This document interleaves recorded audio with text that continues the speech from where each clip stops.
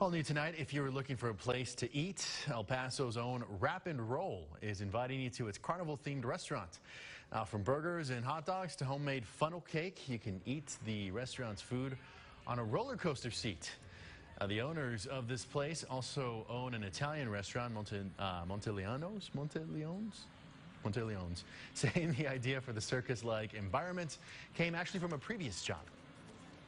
Oh, it's something that I always liked when I was a kid, and I thought, well, let's go ahead and make this happen.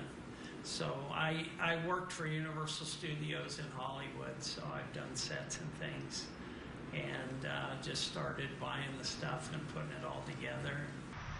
And the owners are also looking into opening a drive-in theater to show vintage horror movies. Speaking of horror movies,